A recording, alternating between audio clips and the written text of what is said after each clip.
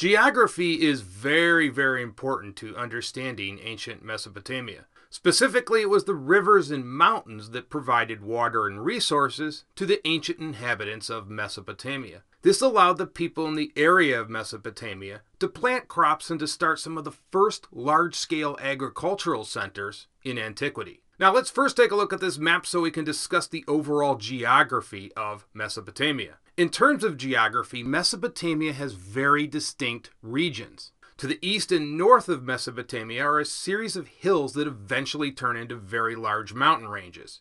The most important range are the Zagros Mountains. The Zagros Mountains are a massive range that bottles up the northern part of Mesopotamia. The range moves from the east to west, today modern-day Iran, through northern Iraq and extends all the way into modern-day Turkey. Some of the earliest evidence of agricultural production has been discovered in the Zagros Mountains. This dates back as far as 9000 BC. These early farmers used seasonal rainfall to water their crops. So keep in mind this was not an irrigated agriculture that we see later in southern Mesopotamia.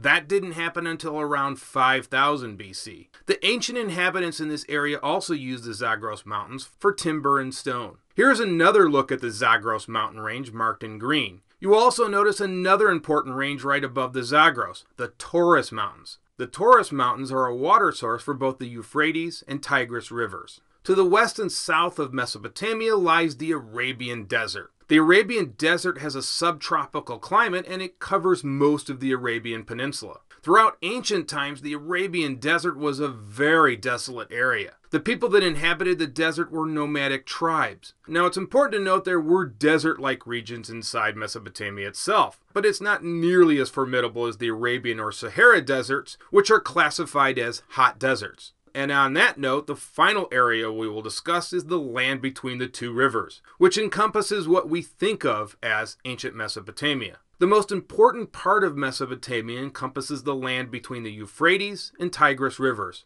Both rivers are fed by tributaries that mainly originate from the Armenian highlands. Now, in ancient times, Armenia was a much larger place than it is today. Now, in terms of the rivers, both of these rivers unite and empty into the Persian Gulf. Rolling plains are very common in the areas between the two rivers. As I mentioned, the northern part is much hillier, which eventually turns into mountains. Southern Mesopotamia consists of lowland marshes, along with fertile plains and mild deserts. But of course, it is the two rivers that made ancient Mesopotamia into what it ultimately became, the cradle of civilization. It was along these two rivers where the first cities developed. The earliest settlers used the rivers to irrigate the surrounding lands with water. Irrigation was needed because there was not enough rainfall to support a seasonal harvest. They also used the rivers to travel. It was far easier to travel by river since many of the surrounding lands were quite formidable. The rivers also allowed for trade between the large cities in ancient Mesopotamia. Now, the current in the Tigris moves much faster than the Euphrates River.